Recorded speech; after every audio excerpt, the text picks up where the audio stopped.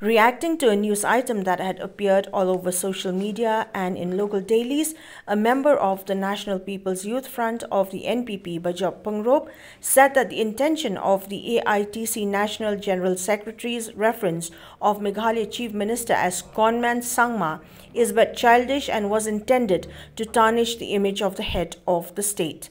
At a press conference held on the 30th of June 2022, Bajop Pangrop demanded an apology from a particular media house for quoting the vilifying remark of Aitc'S National General Secretary Abhishek Banerjee against the Chief Minister of Meghalaya, failing which the NPP will file a defamation case against it. And yesterday's National General Secretary of the Trinamool Congress, Abhishek Banerjee's speech regarding the state of Meghalaya and its affairs. I want to remind him that the statement which he made, the virus tag that he has given the NPP, is not an insult only to the National People's Party, but it is an insult to the state of Meghalaya.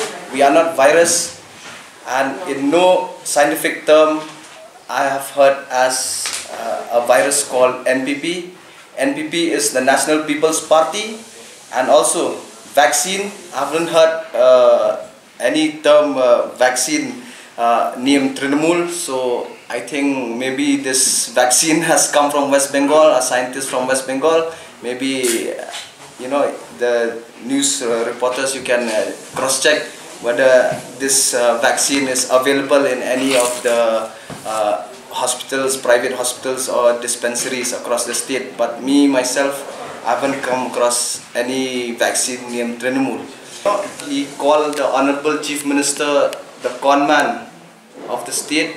It is a very childish statement which is unacceptable to the Npyf and also to the state in particular, because the Honorable Chief Minister is not only the National President of the National People's Party, but he is the current Chief Minister, holding a constitutional post elected by honorable MLAs from various constituencies. So this term, calling him a conman of the state, I demand apology both from the National General Secretary and also from one of the media houses which has reported this news, which has reported this statement, because this is unacceptable. And if you level any allegations against the Chief Minister or against the government, I feel that you come up with substantial evidences and proof before you level any allegations against the Chief Minister or the government. And also I would like to remind him that he should not come to Meghalaya and, you know, project himself that he's such a clean politician. I think I should remind him that the Enforcement Directorate and the Central Bureau of Investigation are already on his tail regarding the 1900 crore coal scam. I think his wife was also involved in this coal scam.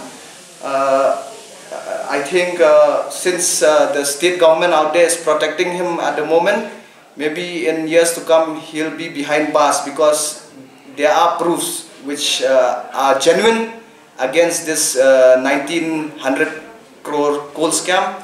So before you level any allegations against any party or against the Chief Minister, I would request all political parties to come clean, to come with evidences and proofs. So from our side, the National People's Youth Front, we are ready for the election. We welcome them to contest the election in Meghalaya, but also we are warning them that we don't want violence. We are a state which is very peaceful. We don't want any violence, and the Npyf is here to make sure that the 2023 elections will be smooth and NPP will be successful in this coming election in 2023. And also, I would like to remind him that the statement that he made, that Meghalaya bows down to New Delhi. See, as a state, we are under the Republic of India. Meghalaya is under the Republic of India. So, our state, as we know, we are a state where revenue generation is comparatively less compared to other states. So our relationship with the government of India should be a cordial, a good one, because at the end of the day, we have only one currency all over India.